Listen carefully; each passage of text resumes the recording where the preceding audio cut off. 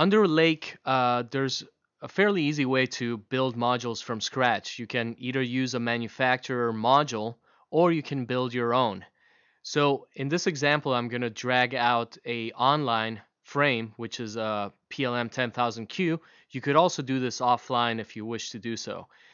So I drag this pair of modules out, and the first thing I want to do is change this 2aux into a two-way.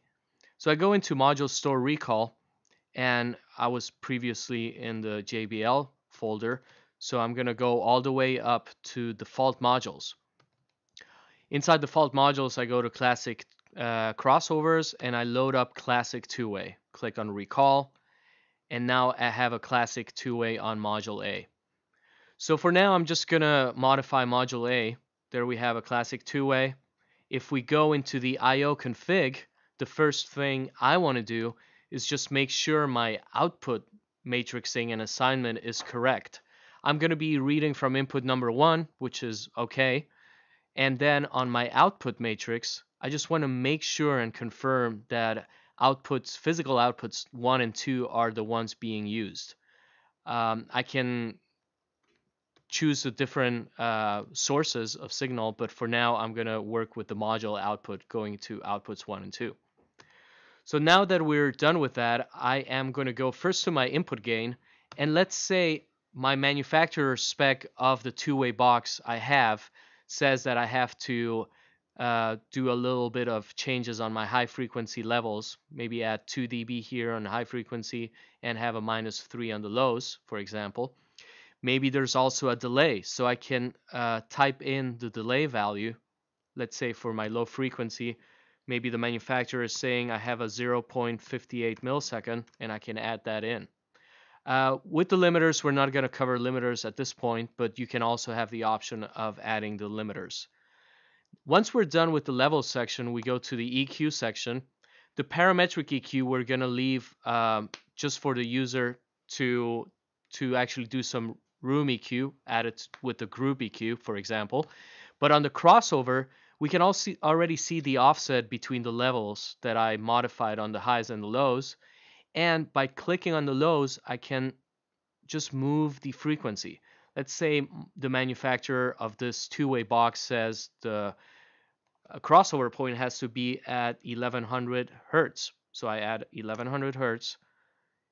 And there's my 24 dB link with Riley. I'm going to change it to, let's say, a 24 dB Butterworth.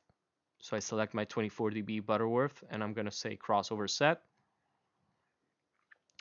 And I can also follow some of the parametric EQs that the manufacturer requires, and I can add these in graphically. And I will also show you how to do this on the IO config, which is the worksheet section, which is another option to add all these filters that are required by the manufacturer.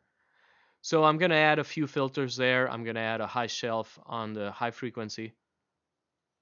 And let's say, for example, this is my setting for this two-way box.